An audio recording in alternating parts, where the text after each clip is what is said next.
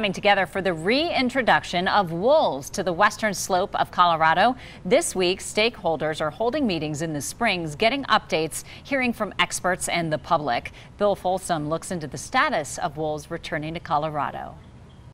Wild wolves are in Colorado and more will be reintroduced. Plenty don't like the idea, but a vote in favor prevailed. It's an extremely emotional topic for a lot of people, and we know that there's a huge diversity of opinion on the topic of gray wolves here in the state.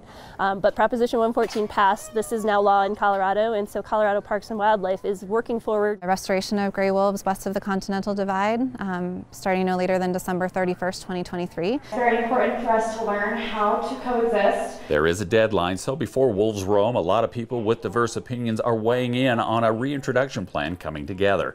This meeting at Cheyenne Mountain Zoo is the latest in a series of monthly planning sessions. Bring the perspectives from ranchers, from environmentalists, from recreationists, and everyone in between.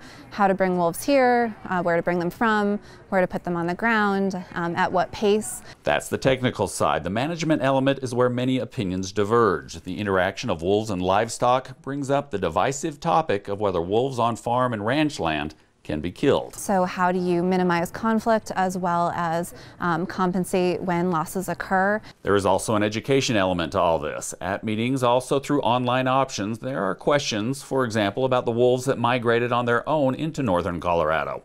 It won't impact reintroduction plans other than offering an element of study for Colorado Parks and Wildlife researchers. But better of an idea of how they're moving, how they're reacting to Colorado's landscape. Months into this, there is still plenty of disagreement. Moderators say there's new ideas coming in, also some education happening, and that's bringing compromise. Still, there is a long way to go. In Colorado Springs, Bill Folsom, News 5.